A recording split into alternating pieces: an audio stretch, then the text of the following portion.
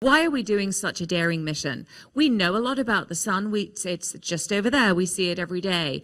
But the sun is full of mysteries. One of those mysteries is that the corona, that lovely atmosphere that we all saw during the total solar eclipse last year, that is about 300 times hotter than the surface of the sun. And so how are we going to do it? So we'll launch from Kennedy on Saturday morning on our beautiful Delta IV Heavy.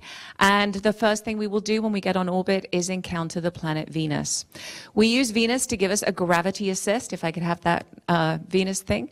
We do a little gravity assist. It's a bit like a handbrake turn. We're not like those other missions. We don't take energy from the planet. We give it generously. And we actually slow down just a little bit. And that allows us to shrink our orbit and go closer to the sun than anything has been before. Of course, we wouldn't go there empty-handed. We carry with us an amazing payload of instruments. And those instruments are designed to make those critical measurements that we have waited so long for. We are ready. We have the perfect payload. We know the questions that we want to answer. And so we will go with Parker Solar Probe. We'll unlock the mysteries of the sun and the sun's corona, and we will touch the sun. Thank you.